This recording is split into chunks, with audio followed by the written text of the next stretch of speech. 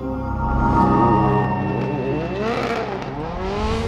hello DirtFish friends, and welcome to our end of day review of the Safari Rally in Kenya. I'm Colin Clark, because hopefully you've realised by now, but you might not know this man, Rob Hansford. Rob, it's your debut on our reviews. It is, yeah. Rob, I was asking you earlier on what you do.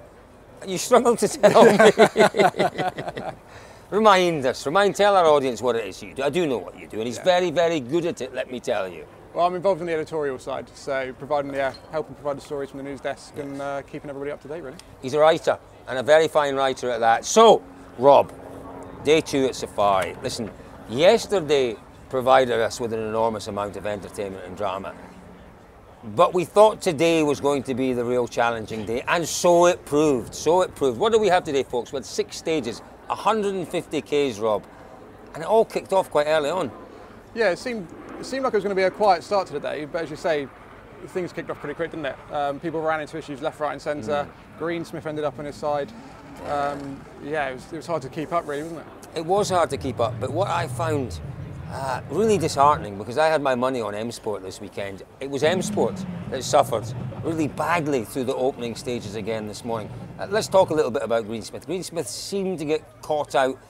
It was an odd one, wasn't it? Caught out in the ruts, but that happens here. Yeah, I mean, with the Fesh Festival, there's so much dust coming around, so yeah, tricky, unfortunate, up on his side. Obviously, he was stuck in the car for a few minutes. Yeah, it wasn't ideal, was it, at all? Yeah, no, the stuck in the car was interesting, and I'm sure you'll have seen the videos on social media. Listen, when I was out in Kenya at the start of the week, there was a lot of communication with the fans around the stages about these new cars and about the potential hazards of the hybrid cars, the electric cars. And the message was very, very simple. You know, if you're unsure, stay away. Yeah. Keep away from the cars. The fans, to be absolutely honest with you, did exactly what they were asked to do. Now, Greensmith was frustrated because he was stuck in the car, effectively, and they had to, you know, we saw him in the next stage with the windscreen out, and we thought, how did that happen? It was the only way they could exit the car. Yeah, it was, I get his frustration because any rally driver wants to be on the move, don't they? So, but at the same time, fans did exactly as they were asked. So exactly. Yeah. You can't really have too many complaints, can you? No. Well, you can if you've got Greensmith, because they got the car going, but they retired then on the road section. For Mo, once again, an absolute nightmare out there. He just can't get a break, can he? It's issue after issue at the moment in consecutive rallies. It's just, yeah, it's difficult to win that. He just needs a clean run. It reminds me of Pierre-Louis Loubet last year, who every single time he went out couldn't get through a loop of stages.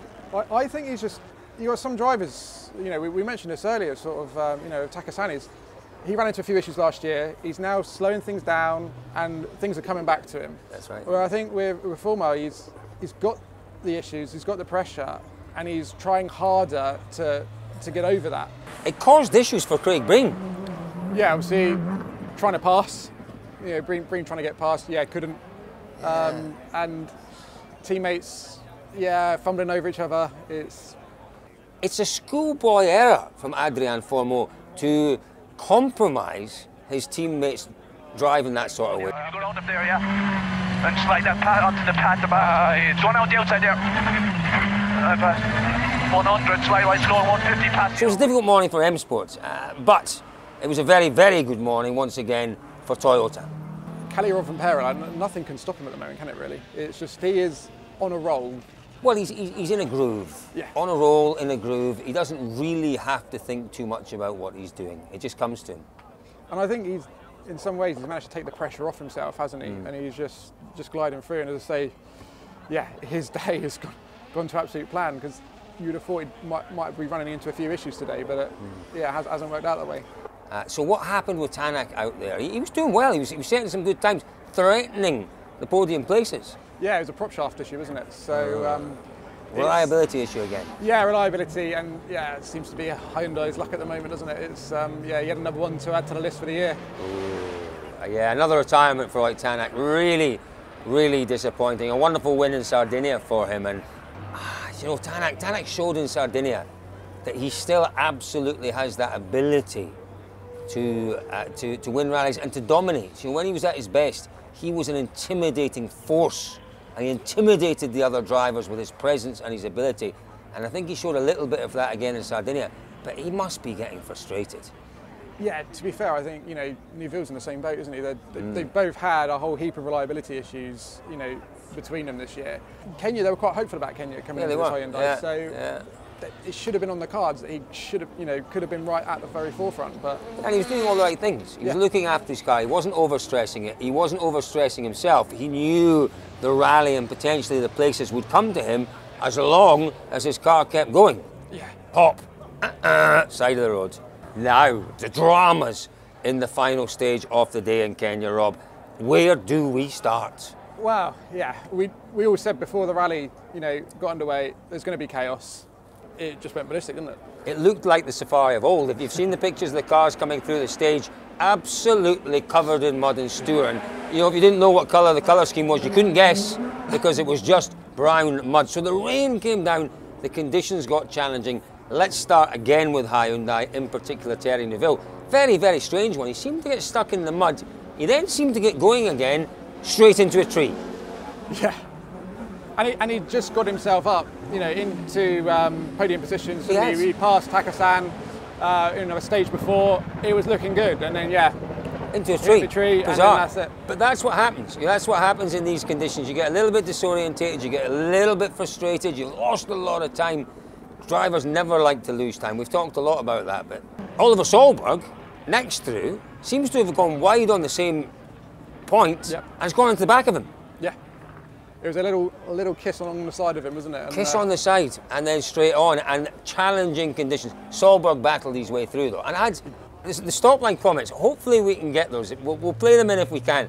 But the stop line comments, he said that is what rallying's all about. He said it was a nightmare, but at the same time it was a wonder. He didn't quite say this, but in paraphrasing him, it was a wonderful nightmare. Oh yeah, this is proper rally. And he was equally lucky to finish because he said the engine cut out on him a couple of times. Yeah. So he was lucky to get to the end of that. He really was. Now, Sebastian Loeb, I think, finished the stage first. Suspension damage to his car. Tell you what, let's catch up. George Donaldson, you know, fair play to our man on the ground, George Donaldson.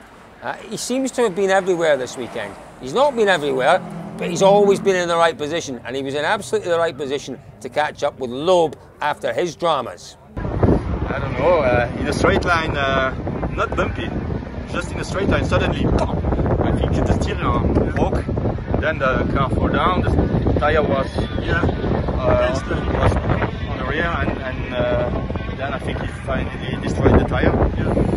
Yeah, good work, George.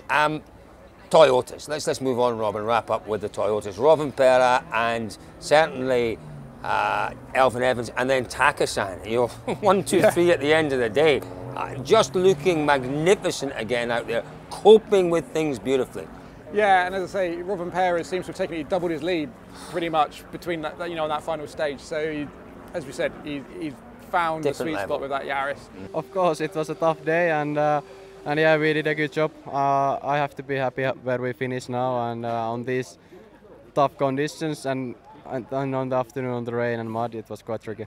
Yeah, for sure on the mud and rain we had I think quite a lot of moments like everybody had, because you just basically have zero grip, and you can have so much standing water that it's hard to go through. Evans finally, you know, keeping things nice and clean. He's in a really good position, but yeah, I'm really pleased with Takasan. I just hope he can hold it together tomorrow. I think he will. Everything was fine, really. I mean, we were having a good run this morning, but that first opening stage was rough in sections, but also quite nice in other places. So obviously we tried to go as normal, let's say, in the normal places, but we tried to take as much care as possible in the rough places. So that was all okay. Of course, we had a bit of a puncture towards the end of Sleeping Warrior the first time through.